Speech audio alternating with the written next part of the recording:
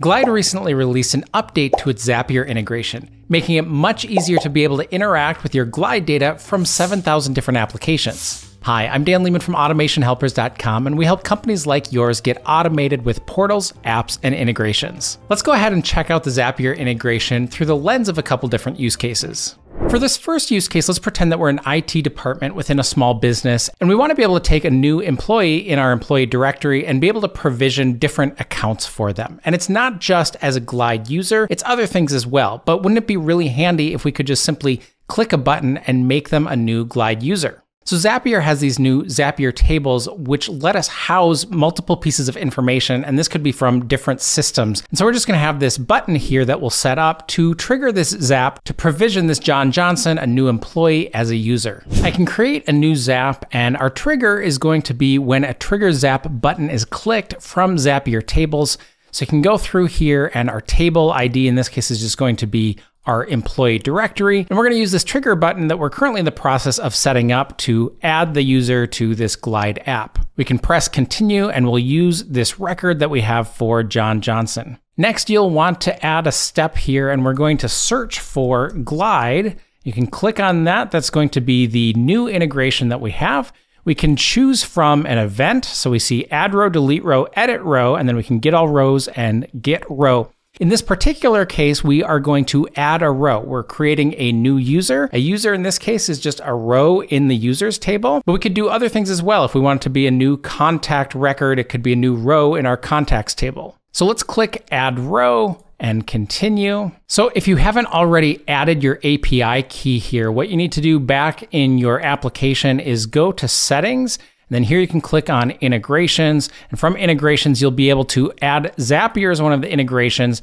And you'll see this area where you can copy your API key. Once you copy that, you can come back into Zapier, paste that in, and that's essentially going to say, okay, we've got permission to be able to write this data into Glide. From here, we can press continue, and now we can choose which app it is that we want to write this into. So you'll see a list of your available apps.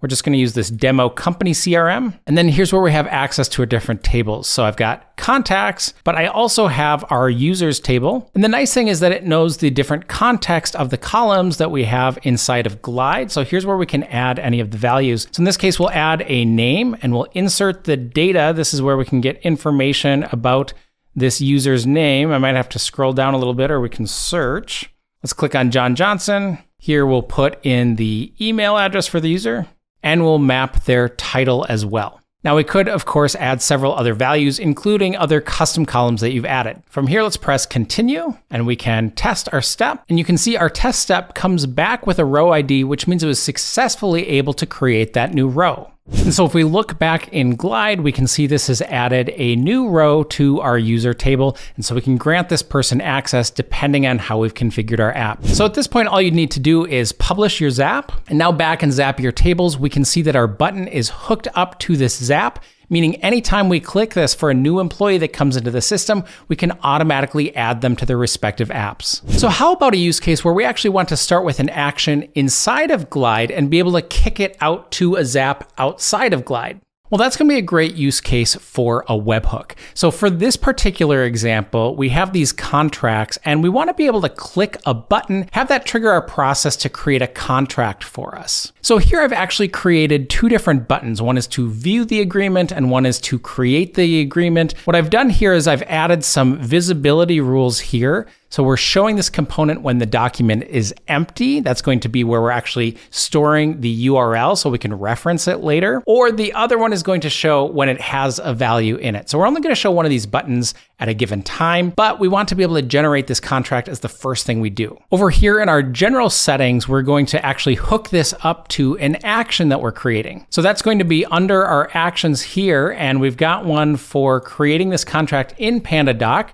We've got this based on that user interaction with our contracts. And for this, we're going to use trigger a webhook. So in Zapier, we're setting up a new Zap, and we'll call this create PandaDoc from Glide. And our trigger that we're going to use is going to be a webhook by Zapier. Here for our event, we can use catch hook, press continue again. And this is going to give us this unique URL, which we're going to copy. And now we're going to paste this in where we have the URL. So we'll click on custom, and we'll paste what Zapier has given us. Now here's where we can choose different values that we want to be able to send along so that when we trigger this from our button, it's sending the actual information from the contract or from the person who's signing the agreement or information about the company. To do that, you'll see this area for request body. You can add different values. So this is these key value pairs.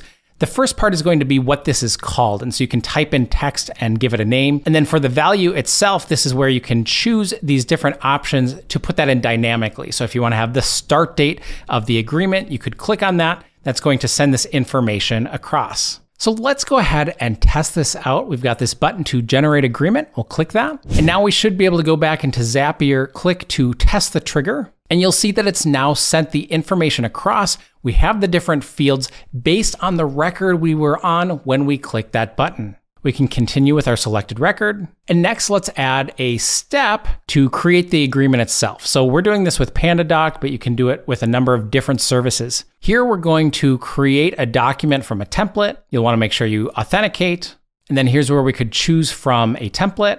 You'll want to make sure to map any relevant fields that you have. So in this case, the signer email is going to be that fraser@macro.com. We can plug in any of those values that came via the webhook. Let's go ahead and press continue. And here we can test the step. From here, we can see that it actually generated this document. We have a document ID. If we scroll down a little bit, we see that we've got this recipient's shared link. We're going to go ahead and grab that. And you can see if we open up this URL, this is actually the link to the document itself. So wouldn't it be great if we then took that value and updated it back inside of Glide? Here's where we'll add a step, search again for Glide, and this time our event is going to be, instead of adding a row like we did last time, in this case, we want to be able to edit a row. We want to be able to update an existing record that we have. We'll plug in our company CRM. From our tables, we're going to choose our contracts. But this is a key part here. It's asking for a row ID. Well, why is it asking for a row ID? Because it needs to know that unique row of which one to update. It's easy enough when we're adding a new record. It doesn't need to know the context of an existing record. So anytime we want to make an update or an edit to an existing record, we need to make sure that we have the row ID, and then here we can actually grab that value of the row ID because we need that if we want to perform the update. Now, once you've rerun that test, you'll see this as a value for that row ID that we can insert. And in this case, the only thing we really need to update is the document column. So here we can do that by pulling the value that we have from PandaDoc and inserting that recipient's shared link. And now back in Glide, it's automatically updated our URL that's in the document, and it's updated the UI. Remember, we had those two different buttons. So now we have a button where we can click to view the agreement, and it's going to open up the URL of our agreement. Now, we showed a couple of examples about what we can do by adding rows and editing rows. You can also delete a row if you want to.